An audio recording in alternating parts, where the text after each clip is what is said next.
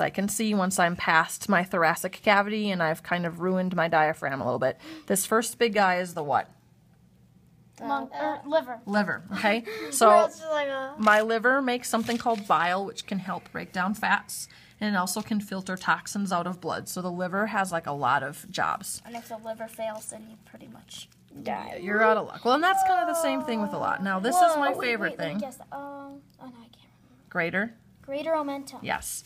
So this is one of my favorite things. Oh, wow. This is called the Greater Omentum. Go ahead and feel it. Be real gentle with it. All right, go ahead. It looks like brains. It does look a little brainy, you're right. Where's their brain?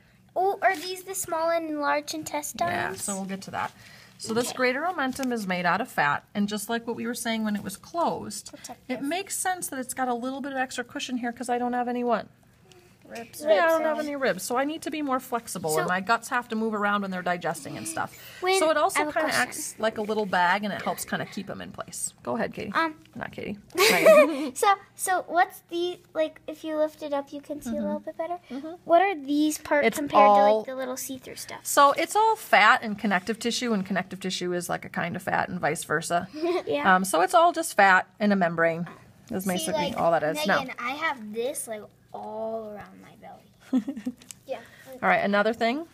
This guy right here that's connected to my Greater Omentum, this is called the spleen. Wait, where? Wait, so that's... Oh, wait, this thing? This little thing that kind of looks like a tongue, that is the spleen. A very long All right, so go ahead and stop.